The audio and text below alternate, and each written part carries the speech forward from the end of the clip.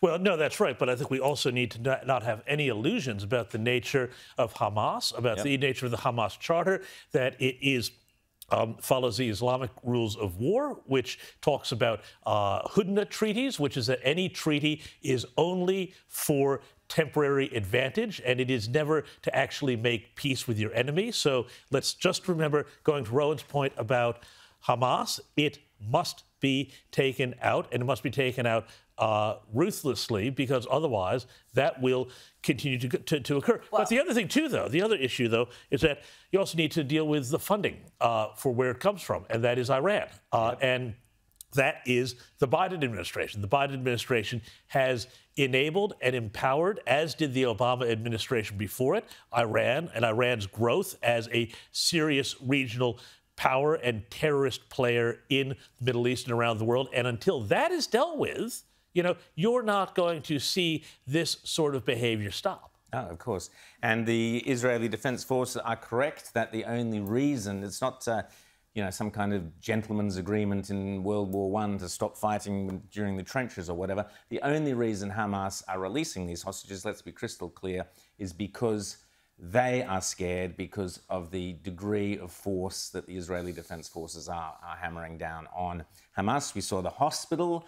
We had all the left for weeks now saying, oh, no, Hamas don't put any tunnels or weapons under hospitals. Well, they've now exposed that the main hospital there, Al-Shifa, was, of course, the centre for the fortress, if you like, for Hamas, with the weapons stockpiled, tunnels, a whole system underneath. And it is critical that Israel finishes the job and destroys Hamas. That has to be the primary goal, Rita.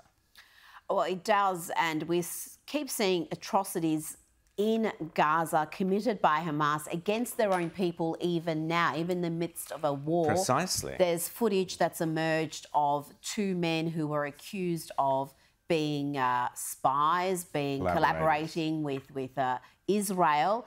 Who knows if there's any truth to that, but of course they were killed, their bodies hung up with crowds gathered, cheering, filming going, it. Barbaric scenes. And this is what I don't understand. We had the protests, student protest in Sydney on Friday, Melbourne Thursday.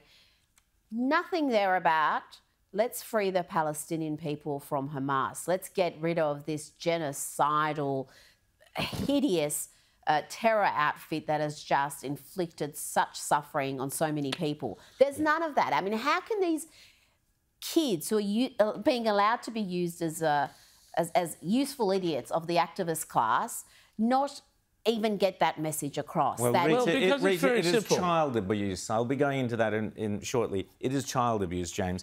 But let's go back. Sorry, Karen. No, I was just going to say that, you know, Rita, you ask a very good question. How is it that people look at this footage? They look at people holding up their iPhones to record a lynching like it's a Taylor Swift concert. And how do people look at this and think, you know, this is wonderful, and what's happening with young people? And, you know, people don't understand how, for decades now, the schools, the academies, the universities have been shot through with a ideology that celebrates revolutionary violence. So for these guys who have been infected with this way of thinking, they look at Hamas and they think, this is great. This is liberation. This is, we know, what some academics and professors were tweeting. This is what decolonization looks like. They actually, for them, the violence, the brutality is a feature. It's not a bug. And that's the really scary thing. How do we almost deprogram, you know, this whole generation that has been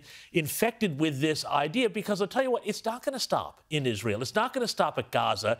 It is going to be everywhere. We saw it in New York overnight. There's horrendous footage where a teacher in Queens had been revealed to have been at a pro-Israel protest. The students held a riot. 25 police had to protect her in a classroom. She was hiding in a locker. She was hiding in a locker. Yeah. I mean, and it again shows you, because we didn't see marches in the streets of Melbourne or Sydney or London or New York when Muslims were being slaughtered in Yemen or in Syria.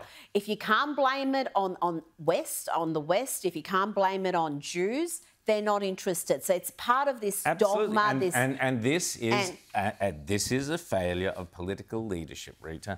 And you've been talking about it on the show, we've been talking about it on all these shows for years about the corruption of the education system and the fact that successive governments, Liberal and Labor, have done nothing to clean out the grotesque neo-Marxist world of academia, which our kids are being put through.